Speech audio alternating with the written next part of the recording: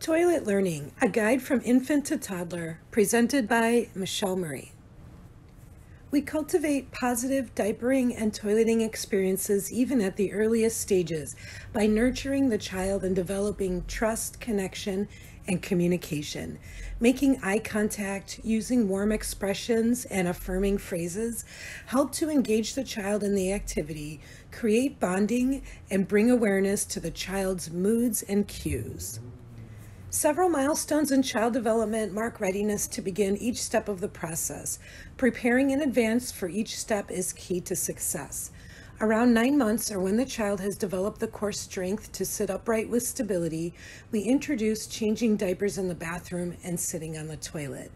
Changing diapers in the bathroom sends the message that this activity happens in the bathroom, and changing diapers on a mat on the floor gives the child a better sense of feeling grounded. Around 12 months, the first stage of myelinization occurs in the nervous system's integration process. This precedes voluntary control of the sphincter muscles, which is needed for toileting awareness. We also observe the child's interest and awareness of the toilet during this stage of development. Around 15 months, the child enters the sensitive period for toileting and has more stability with standing and walking.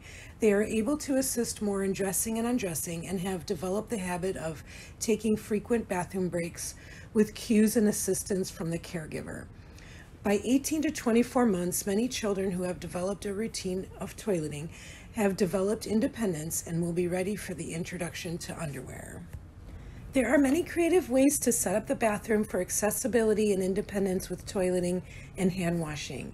This is a time to observe and determine how to help your child carry out the tasks independently. The materials needed for the activity include a potty chair or toilet ring, a basket with wipes, diapers, pull-ups, or underwear, depending on the stage of development, a step stool to reach the sink, and a changing pad or towel to place on the floor if the child is in the diapering stage. Using the right clothing is essential for setting up for success during the toileting phase. Using pants that are properly fitted with an elastic waistband is ideal for independence with pulling up and pushing down. Try to avoid thick denim, long dresses, tights, and overalls. When starting underwear, be sure to use thick training underwear to save some time in the cleanup process. Plastic underwear protectors can be worn over the underwear when sleeping. This slide describes what new developments might happen during the various stages. When inviting the child to the bathroom, we say, "Time for a bathroom break." If we are working with infants and young toddlers, we model the baby sign by making a fist and shaking the fist from side to side. Next, we assist in undressing, removing the diaper, and wiping if necessary. Then we help the child to sit on the toilet. After a few minutes, we can check the toilet.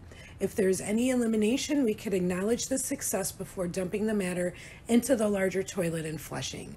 If you hear the child going to the bathroom when sitting, acknowledge it in the moment to bring awareness to the activity.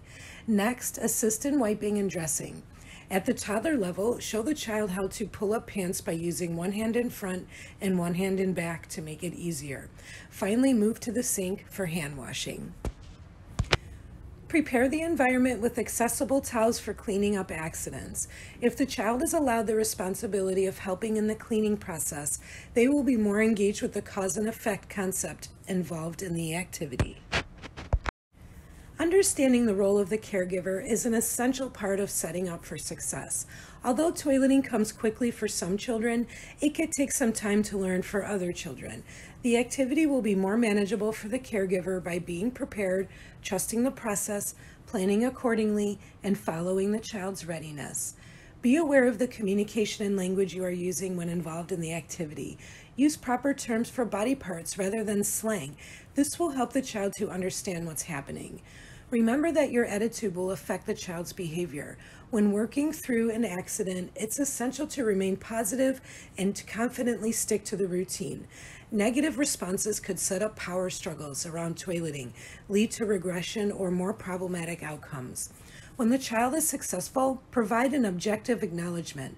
Rewarding successes are unnecessary, as the success itself provides an internal sense of accomplishment. When considering the introduction to underwear, there are some signs of readiness to be aware of. Some of the signs include staying dry between bathroom breaks, recognizing the urge to use the toilet, having the ability to manipulate clothing, and being uncomfortable when wet. Staying dry overnight could take more time to master than staying dry during the day when the child is awake. Increasing liquid intake during the day and holding off on drinks after dinner time could help with the occurrence of bedwetting. Parents often opt to keep pull-ups on for bedtime until the child shows a pattern of staying dry at night. Using plastic bed liners will help to keep the mattress clean between sheet changes. Thank you for listening. Please contact Michelle Murray at mmurray@alcuin.org with any questions.